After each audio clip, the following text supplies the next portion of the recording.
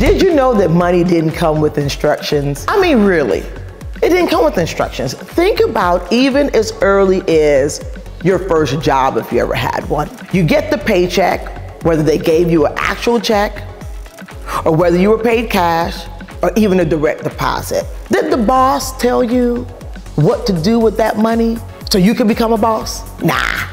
Many a times, you might have been one and you can remember. I don't know, I could remember going to college and going in the cafeteria and there being lined up credit card companies saying, hey, they're gonna give you credit? Wait a minute, they're gonna give me a credit card?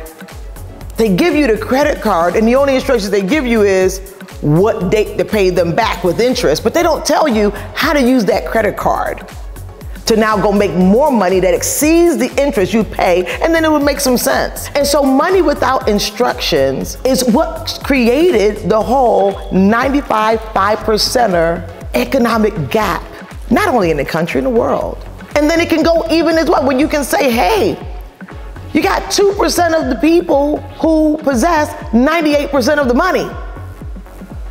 So what we want to do is start getting instructions for money.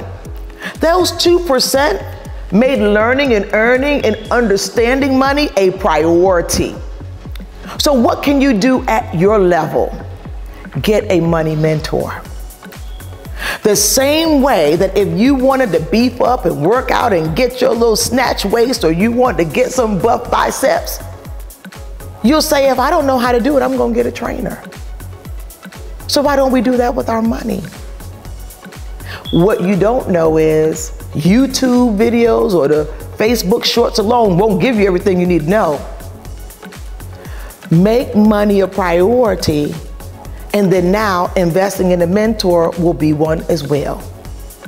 I can tell you right now, money don't come with instructions, and the longer you manage money without instructions, you can expect malfunctions. I am telling you, you can ask me how I know, but you also can ask me, how did I grow?